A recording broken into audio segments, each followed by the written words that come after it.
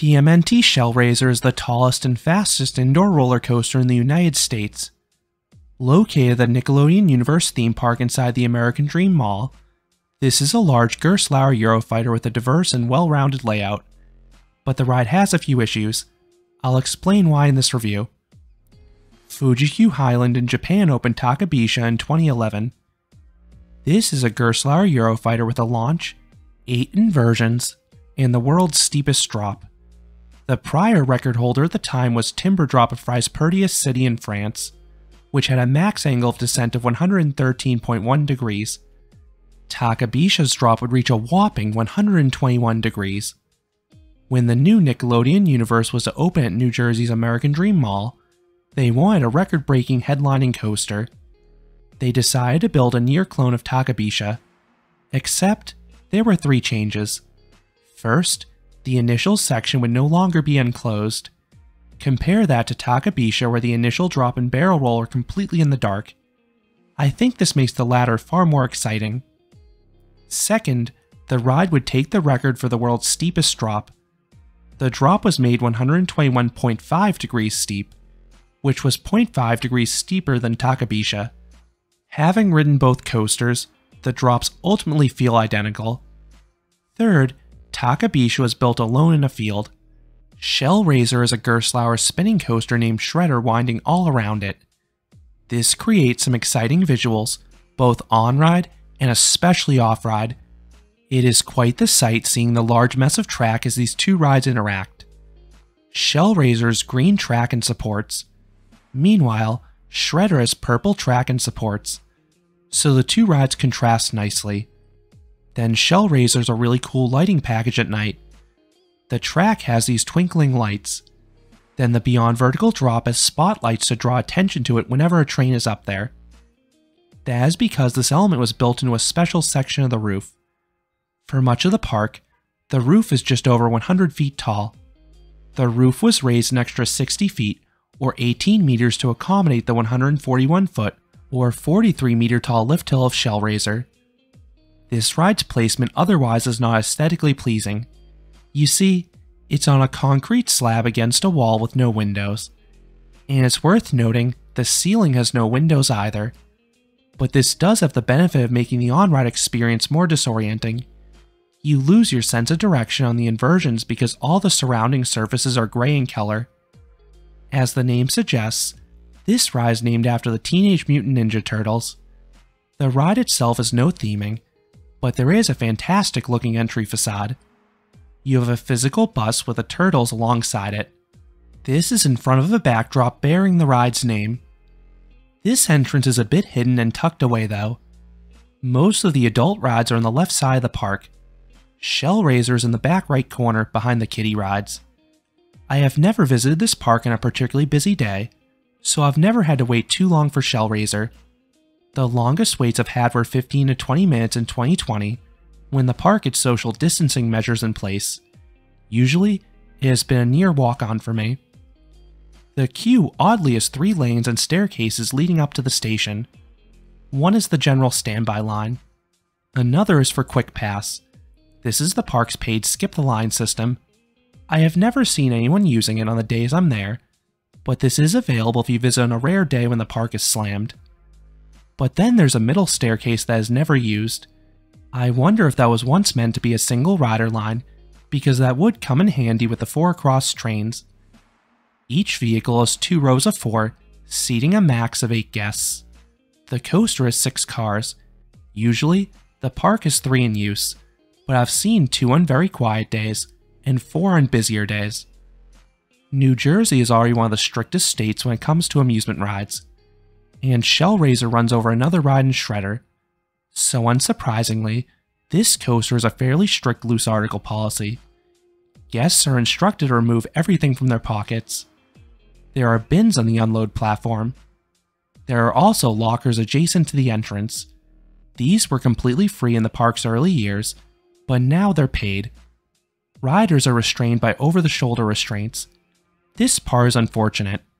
While Gerstlauer now offers lap bars in their newer Eurofighters, this was not possible for Shellraiser.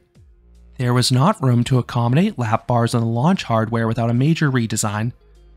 Gerstlauer fixed this problem on their Infinity Coaster model, but not the Eurofighter. These over-the-shoulder harnesses are snug, and they run alongside your ears. There are these little foam pads, but they're still attached to a hard shell. And it is possible to hit your head at points in this ride. That is because Shellraiser is rather bumpy. This is my biggest con with the ride, and this issue was only worsened in the years after it opened. There is a particularly bad pothole after the beyond vertical drop, but the train can also shake throughout the inversions as well. I recommend leaning forwards to minimize headbanging. It is still possible to get a headache though from the rattle, but this at least minimizes discomfort. In terms of seat selection, I prefer the back row. While the view is somewhat obstructed, I find the coaster a bit smoother back there, and that seems to be the general consensus as well. Once checked, you turn out of the station and have a short but steep drop. No airtime, but you are abruptly pulled downwards. Then you have a tame turn followed by a super slow barrel roll. This offers fantastic hang time. There is a very noticeable rattle though.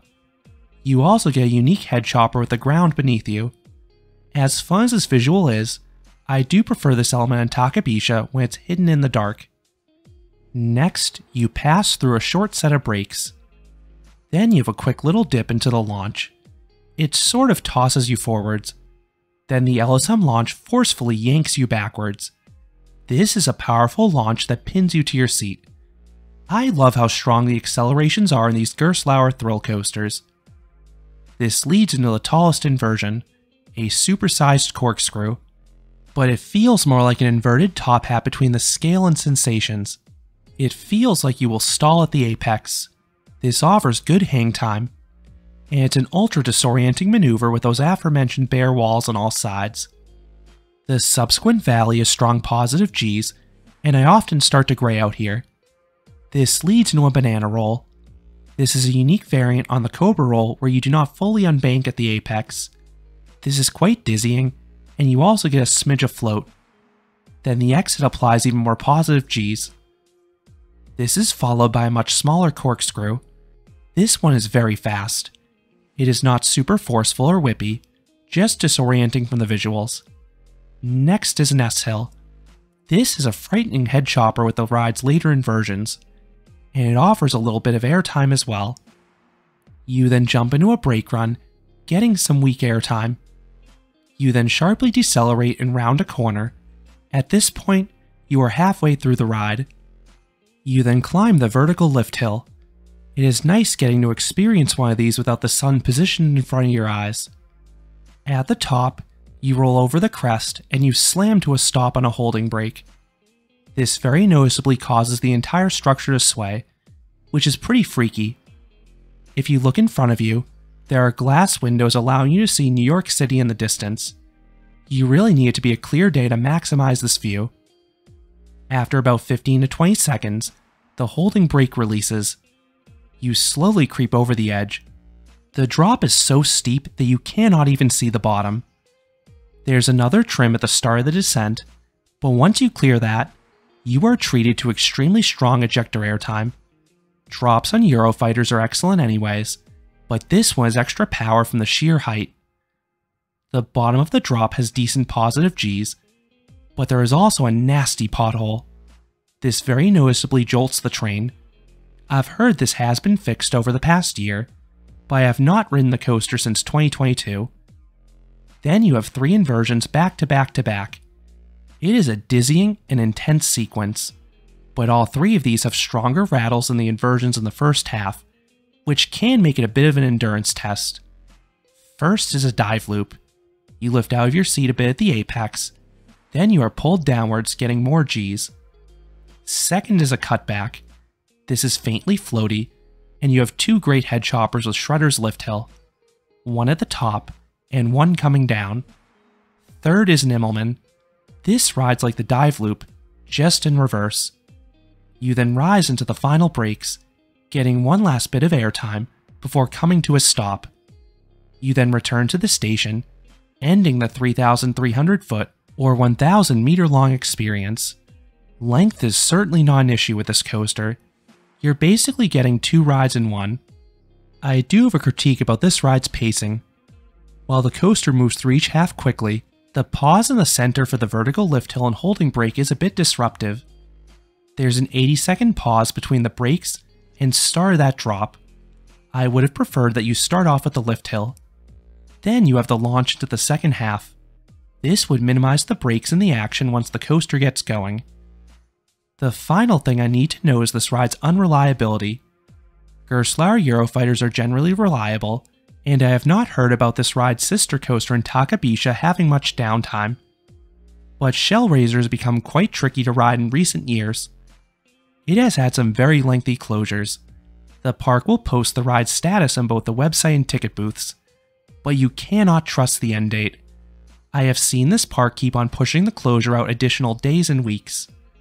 I have no clue what this ride's specific issues are. The only thing I have personally witnessed is a failed launch. On most coasters, this is no problem. The train will roll back and reset. But with Shellraiser, the launch apparently has no way to rescue the train, which will cause the ride to close for the remainder of the day. I've had this issue happen twice. So what would I rate TMNT Shellraiser? I would give this coaster a 7 out of 10. This ride is intense. The launch is powerful, and the flurry of inversions will leave your head spinning. Then there are a few spots of airtime, most notably the record-breaking beyond vertical drop. The layout has a lot of good elements. I do wish the first and second halves were reversed though, but that's a personal preference on the pacing. My biggest con has to be the roughness. This coaster's gotten difficult to re-ride given the shakiness. I often come off this with a headache now, even when riding defensively. If this ride were smoother, it would probably be a 9 out of 10. That's how strong it is in every other area. I prefer Takabisha over Shellraiser since it's smoother. And at Nickelodeon Universe, I do prefer Sandy's Blasting Bronco over Shellraiser, but these rides do form a respectable 1-2 punch for thrill seekers. So those are my thoughts on TMNT Shellraiser at Nickelodeon Universe. What are your thoughts on this coaster? Do you have an issue with the roughness? Let me know down in the comments. If you enjoyed this review, I would appreciate it if you gave this video a like, and you consider subscribing, because there'll be a lot more roller coaster amusement park videos here at Canopy Coaster. Thanks for watching.